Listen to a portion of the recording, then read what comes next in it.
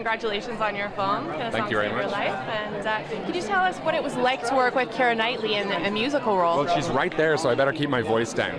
It was great, and she's enjoyed it.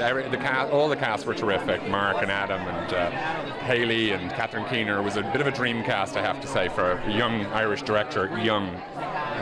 For sure. And is she a natural at singing? She's coming out with a debut album shortly, just as a natural as acting.